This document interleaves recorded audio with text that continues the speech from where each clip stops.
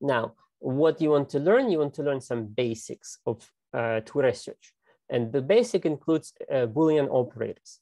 For example, if you searching for tweets that includes 2 keywords, that you want them to include 2 keywords, like let's say you're searching for tweets about root beer, right? So then it means you have to use the Boolean operator and.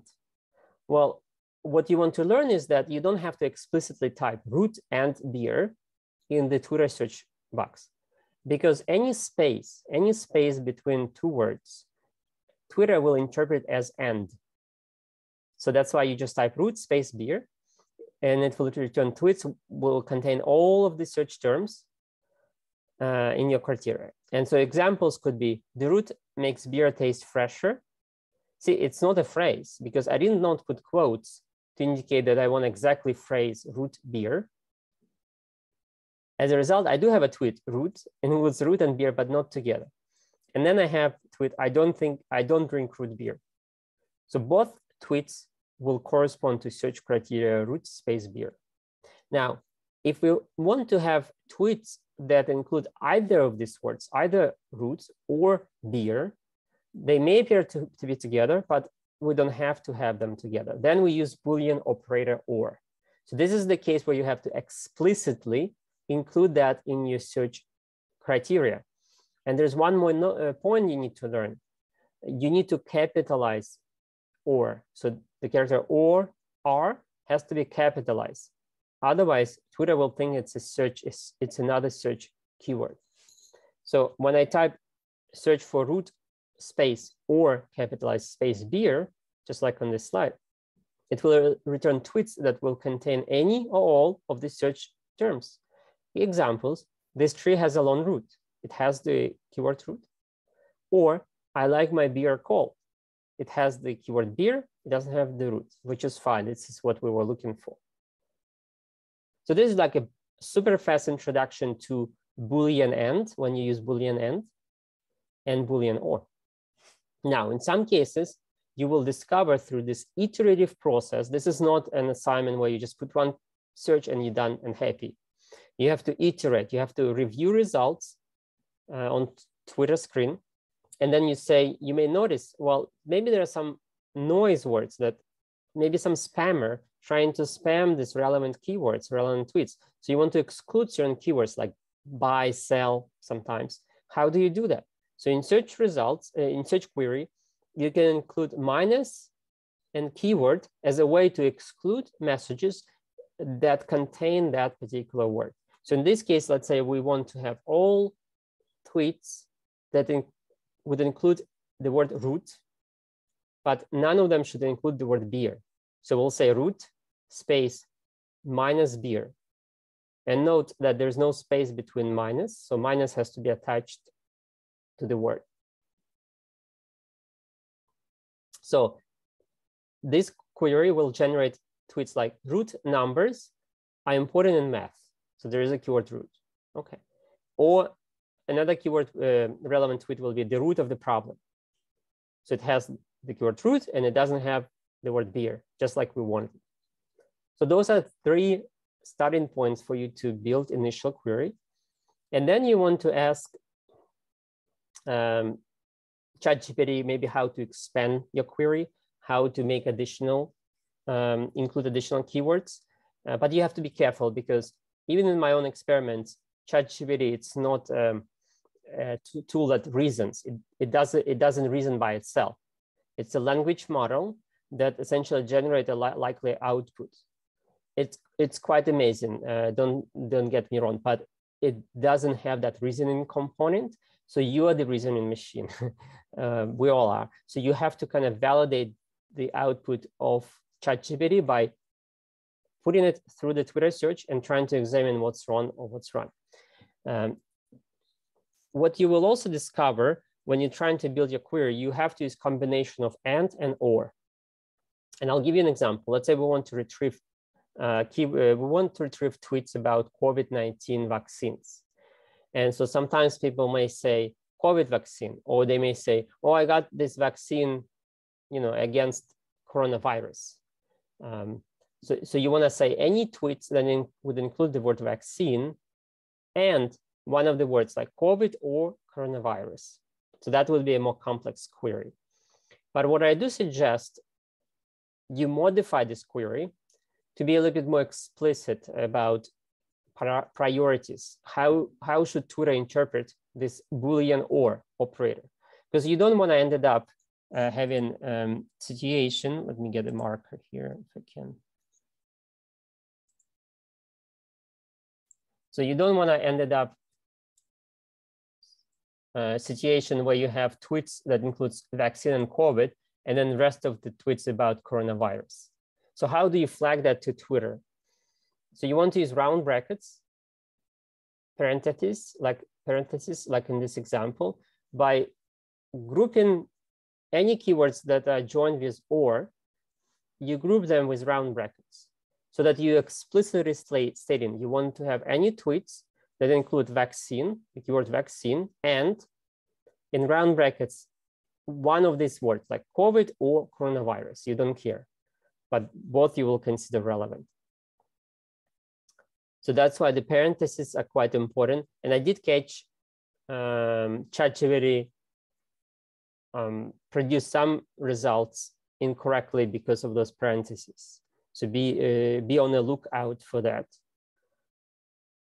The final, I guess, point before I show you my dialogue with ChatGPT as a way to demonstrate what I expect you do for lab number one. The final point here, oh, and by the way, you can see that in my final test query here, I dropped the capitalized and because, like I said, any space, Twitter will interpret as and. So it was a bit of redundant. But what I want to note here that if you search for words like COVID, coronavirus, vaccine, Twitter will also match any hashtags that includes that keyword. So if you search vaccine and either COVID or coronavirus, like I show you here, these three tweets will be relevant, or Twitter will think they are relevant. Even though the coronavirus and the vaccine in the first example were used as a hashtag. And same for other ones, except the last one. So that's something to keep in mind. So if you, okay, or if you want to include tweets that includes a particular keywords as a keyword and as a hashtag, you don't need to double it. You don't need to say COVID or hashtag COVID. You just say COVID. But if you don't want keywords spelling of COVID, you want to explicitly state hashtag COVID. So see the difference?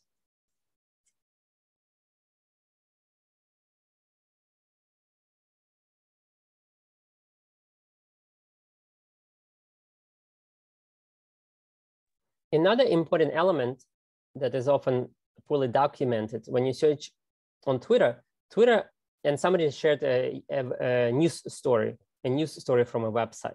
So what Twitter does, it captures a brief description of that news story. Any published news stories or blog will have like a brief abstract sort of saying for that, what's in this story. And Twitter captures that. So in the example number 2 and 3, Twitter will show you a screenshot from that website if somebody shares a link, and a description that pulled from that story. So if any of your search keywords would match that description, it will be treated as relevant.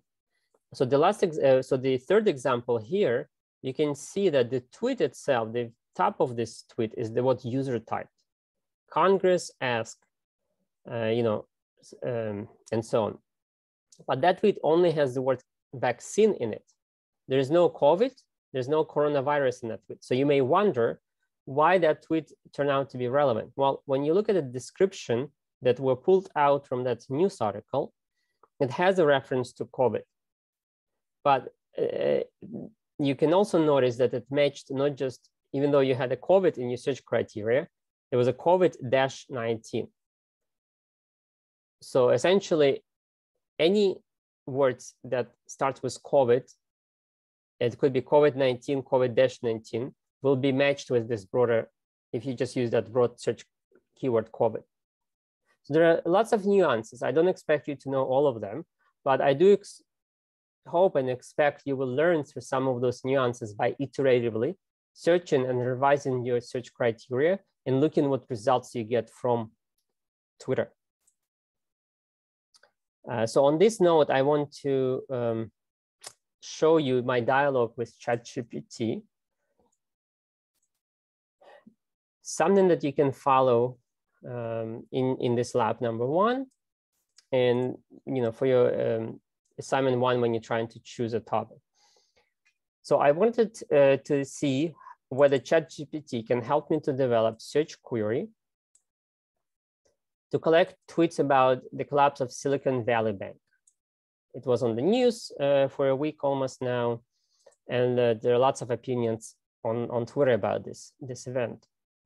And so this is initial query that ChatGPT gave me.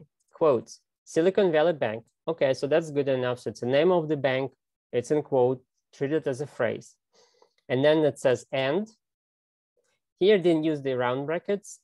It would still work on Twitter, but as I suggested, it's always best to use round brackets to explicitly state any keywords that are joined by or.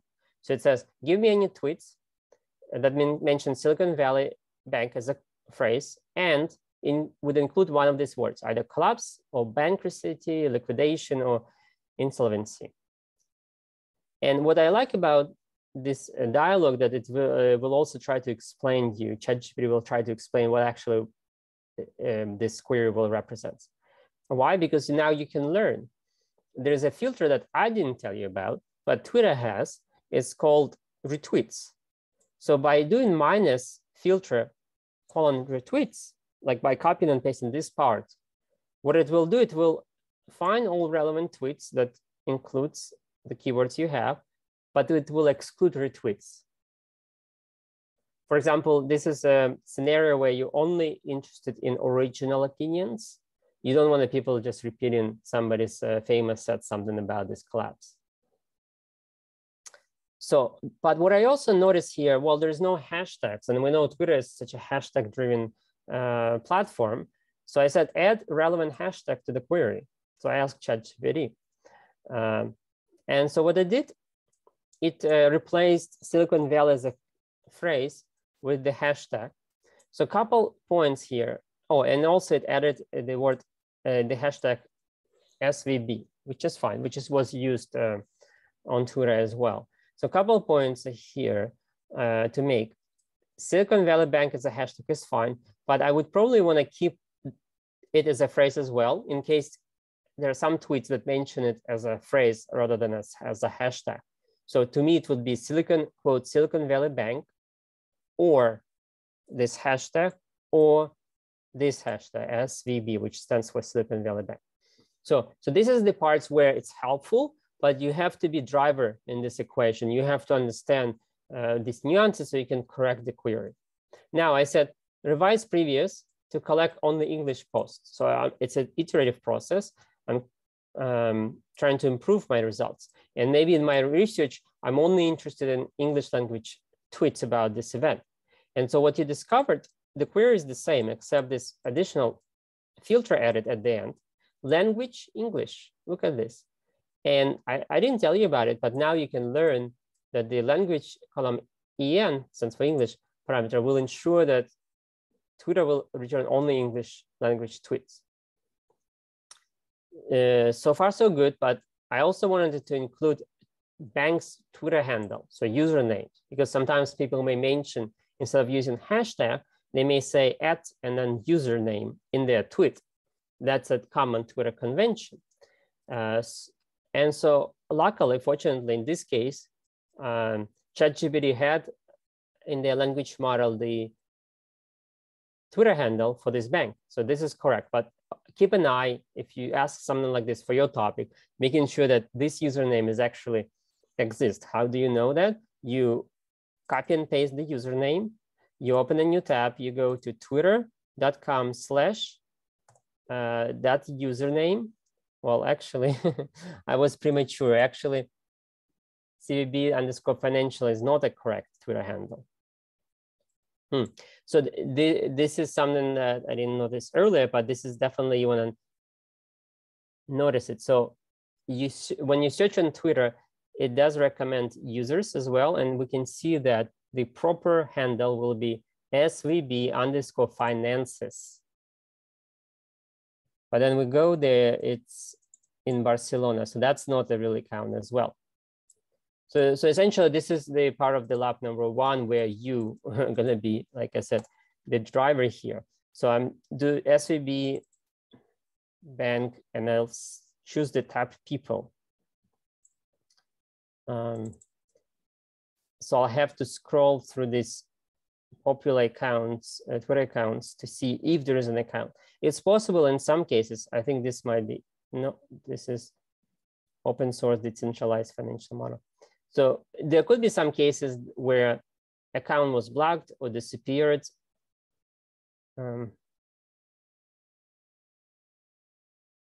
So you might not have an option to include the account.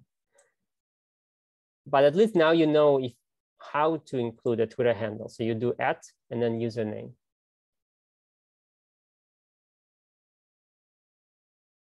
Finally, I noticed that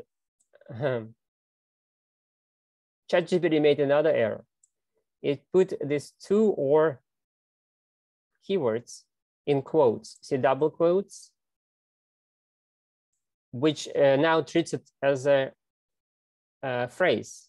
This is not a phrase, but from what I told you, we know that we want to put round brackets around the or components. How do you know this doesn't work? You copy and paste this proposed query to Twitter search box again, and then you switch to latest search, and then you have this chicken icon. You know, there's clearly something wrong, so you have to debug. Well, I tried to ask ChatGPT to fix it.